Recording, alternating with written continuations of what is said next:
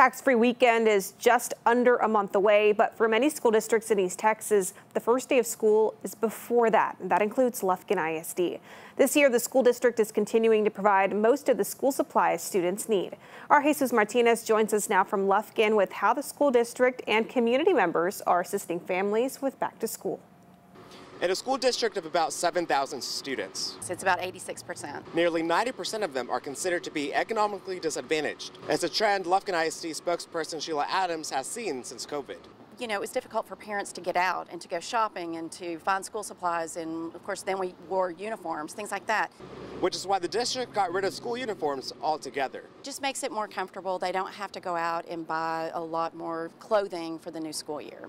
That, on top of providing a majority of the school supplies, is what's helping families in Lufkin ISD when it comes to budgeting for the new school year.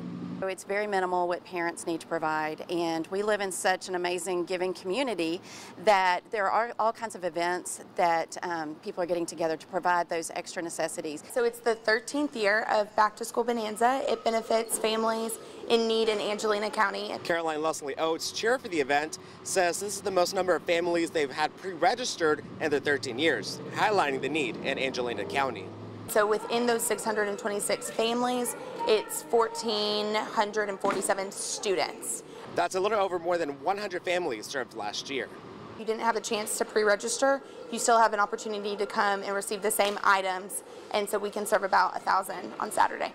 And behind me, you'll find a pile of hundreds and hundreds of backpacks. Inside, you'll find your typical school supplies like crayons, pencils, markers, and notepads, all ready for this weekend's event. Thank you so much, Jesus. This event is just for families in Angelina County. We'll have more details on our website, cbs19.tv.